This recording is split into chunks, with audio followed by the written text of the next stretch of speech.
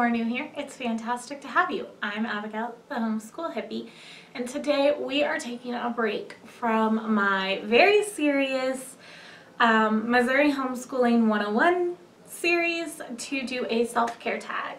And I was tagged to do this by Ingrid from Mommy and Mia Homeschool Chronicles. I will leave her link down in the description box below, and I believe there's a playlist floating around for this. Maybe, I think so. If so, it'll be in the description box below as well.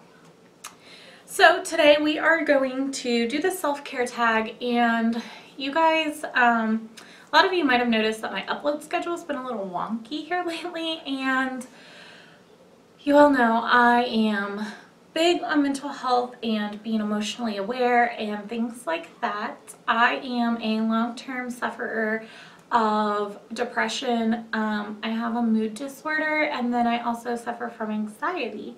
And so I have to be very, very careful and really honest with myself sometimes about the emotional state that I'm in. I'm also a chronic pain patient, and so I live and deal with chronic pain daily, and that means that sometimes really wears me down emotionally. And Ingrid had no idea of this. I hadn't mentioned it really to anyone, but I have been way super struggling, and honestly, a lot of it boils down to I wasn't taking time out for self-care. I am a mama of 4. I have a special needs daughter who has a brain condition. I have a son who has some special considerations, and then I have my 2 youngest daughters, one who just turned 1. And so I have my hands completely full. We do homeschool. My oldest 3 are in homeschool, and so taking time out to care for myself is so vital, and I don't know how I got so turned around, and I have been missing that little key ingredient to keep me mentally healthy. But nevertheless, Miss Ingrid shared the self-care tag just as I was taking time out to be really brutally honest with myself about where I was and why I have just been so blah lately, especially when spring is usually a very exciting and happy time for me because we're getting out of that seasonal depression time, and kind of warmer weather, longer days, more outside time, which my kids and I adore. And so I just needed to take some time to be honest with myself, and as I was kind of having this self-talk and being really honest, Ingrid actually sent out a message that she was tagging me and a couple of other mamas to do this self-care tag. And so I realized that this was a sign from the universe, from God, whatever you would like to say. And so I'm going to take some time to do some deep reflection with you guys here about self-care and my plans and how I typically cope with my mental illness. And appropriately, my husband went to the Missouri CIT conference. If you guys missed his men's mental health talk, I'll leave an iCard up above, and he brought me home this shirt which talks about crisis intervention for mental health patients here in our state. And so I'm super stoked that I get to wear this shirt, and I'm going to do this tag with you guys. So let's dive in. Very first thing, I want to read Ingrid's description that she put into her video because I think that this is really important, and this is a really beautiful thing for us all to come together and talk about. And this says, "This is my description. We have our homeschool routine, morning basket ideas, meal planning routine, but what about our self-care routine? I challenge you to share your self-care routine. What do you do to find some time? If you don't have one, or make time for yourself for self-care here, or some provoking self-reflection questions to help you get started on making a self-care routine." And you guys, I want to open this invitation. I love comments. I know that several YouTubers' comments are disabled. Mine, I personally disabled on a few videos, but this will not be one. So please share with me how you manage your self-care, or what your self-care routine looks like, down in the comment section so that we can have an open-ended chat about it. I would love to talk to all of you. So, question 1. Do you set aside time to do things that you enjoy? And like I was mentioning, I've had a terrible time just taking my time and setting that aside for me and not being someone's mom in that very minute or someone's wife in that very minute, just being me. But typically that time looks like exercise time or reflection time, and that's typically in the morning. And then I typically have my care time for my marriage in the evening. And that's something my husband and I have worked really hard to set up, because when I take self-care time and we take self-care time for our marriage, both of us are healthier and stronger. When was the last time you had a makeover? The last time I had a makeover was when I went and got this beautiful, gorgeous hair done. Victoria from Dinner at the McGill's helped me choose it as my 100 subscriber woohoo celebration.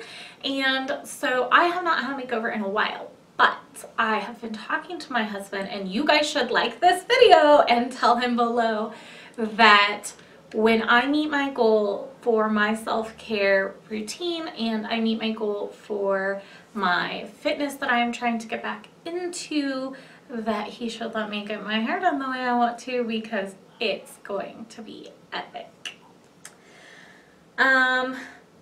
Question number 3. In the last 3 days, have you taken a nature walk? I have not taken a nature walk by myself. I do see the importance in that. However, I prefer to do a spin bike, a stationary bike, or a treadmill, and then I do nature walks with my kids. So while I see the importance and I understand the importance of a nature walk, that is something I do with my kids every day as long as the weather permits, because I see that it's also important for them, and we have a really good time doing that as a family. That's not something I personally enjoy doing by myself. Question number 4. When was the last time you journaled? I actually journaled a few days ago. I want to say it was Sunday or Monday. Joyful Chaos Mama shared a video about celebrating Purim. I might say that wrong. And I watched her video, and then I did some Bible journaling on that Jewish holiday and the story of Esther. And so that's kind of the journaling that I do. I also do a gratitude journal and things that I am thankful for to keep my positive, happy, thankful self in check. It is a wonderful journal. I will leave it linked down below as well. I think it was $5 on Amazon. What 3 words describe you best? You guys, this is a hard one for me, because when I think of what 3 words describe me best, I literally think in order. Very first, wife, mom, teacher. But if I take away the kids and I take away my husband and I think about what just is me, I really have a hard time of thinking of positive words. And that is some negative self-talk that I picked up along the way. And so I have to really remind myself that I am a really awesome person, and that I have a beautiful soul, and that I try to be a positive life. I have to remind myself that I try my hardest to be a positive light to others, to be grateful, and to also just be down to earth and accepting and non-judgmental. And those are things that I know when I work hard and I'm giving myself the self-care that I deserve. I know those things about myself, but when I'm lacking, like I have been here lately, I have a really hard time coming up with those positive words. So if you're watching this and you're thinking, I can't think of 3 words, take the time out to give yourself some self-care, to give yourself the mental break and the mental love that you deserve. And I'm confident that you will be able to come up with a few words. Number 7, do you have nagging thoughts you need to address, and how do you deal with those thoughts? As an anxiety sufferer, I have nagging thoughts all the time. They're constantly buzzing around in my head, and the way that I deal with those thoughts is good self-care, first and foremost. Second, I meditate. I like to try to take 5 or 10 minutes a day to just lay in silence, have quiet my mind. And that's very refreshing for my soul, because when I come out of that, those thoughts are quieted and I can really say to myself that I am a pretty awesome person and that I'm doing my best and that that's the best that I can do. If I'm giving my all and I'm giving my 100%, then those nagging thoughts, they're not really important because I did my best and that's what matters. Question number 8, how much personal time do you need each week to function well and feel happy? So, I am trying to get back into exercising, but I know that if I give myself 30 to 45 minutes a day of good physical exercise that doesn't really weigh me down in the pain department, that is everything. Like, that's all I would need. I do like to take the time to do my gratitude journal and my Bibling journal and to meditate, and those things are very important and they do also help keep me going. But I would say I need about an hour a day. I need quiet time, I need time to reflect and journal, to quiet those nagging thoughts, and to feed my body physically with what it needs to be healthy and strong. And that is something that I'm working with my healthcare team very hard on. I did just order a spin bike and I will be showing that to you guys and showing you guys my wonderful shoes, and I'm so excited about that. So please send me happy, healthy prayers that this doesn't put my pain into overdrive and I'm not able to do it, because I live for physical exercise and I live for that hour a day where it's quiet and I can exercise and I can do all the things I need to physically and mentally to get out the toxic, nasty self-talk, the nagging thoughts and things like that. So to answer the question, I really need about an hour a day. Okay, how do you sabotage yourself? Negative self-talk, 100%. I don't know exactly where I picked that up from. I want to say it was probably as a teenager. I had a lot of struggles, and I might be willing to do a movie on that. I might be willing to do a video on that at some point. I'm not comfortable yet. 10, what are my favorite ways to take care of myself emotionally, mentally, and spiritually? Emotionally, I love to receive my love language. My love language is definitely just being in the same area as the people I love, and also acts of service. So when my kids do something for me that is like clean the living room or help do the dishes, or my husband does it, those things really help me feel very emotionally secure.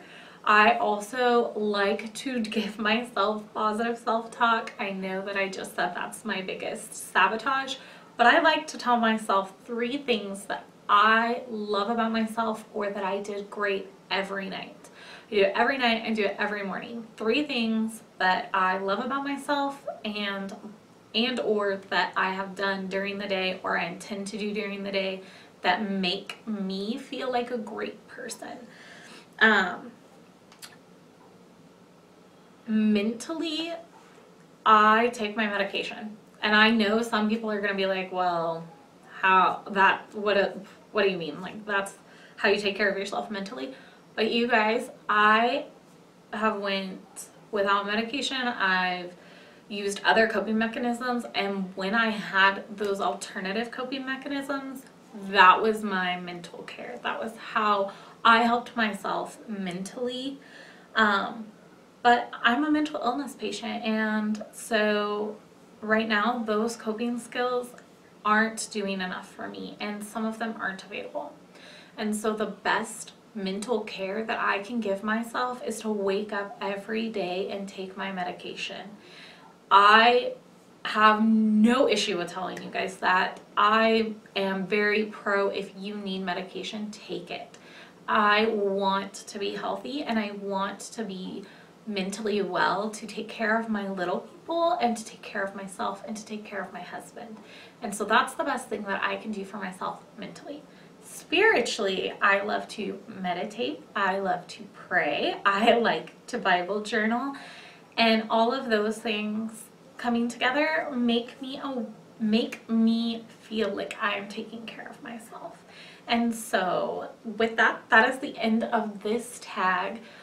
I know that I have rambled on some of these, but like I said, I wanted to just be honest and raw with you guys, and I'm probably not even going to edit this video. I think I recorded question 2 twice, so I'm probably going to take it out, but this is probably going to be a one take because I want you guys to know that I'm being real, I'm being raw, and I want to help support you as well. Like, if you have questions, if you're struggling with something, if you need prayer over something, please leave it in the comments below. I am happy to do those things for you. I am happy to discuss with you. And I hope that this motivates you to take a look at yourself and answer these 10 questions, which I will leave in the description box. And just let me know whatever you want to say in the comment box below. But if you need a private message me to talk, that's okay too. I'm totally open to that. I just hope that this video and this tag that Ingrid started will help other people reflect as well. I am going to tag my beautiful wellness ally, Joey from the Pregnant Doula. I know that she will be down to do this tag, and she is another beautiful soul here in the YouTube community and in the mental health community as well. So please go check out Ingrid's channel. Please check out Joey's channel. I know she's going to do this tag. I'm not sure when she'll get it up, but I know she's going to be willing to do this and do some reflection with you guys too. I have obviously rambled way longer than I intended to, and I hope that this video brightens your day. I will catch you guys in the next one. And I hope this video brightens your day. Peace, love, and I'll catch you guys in the next one. Bye!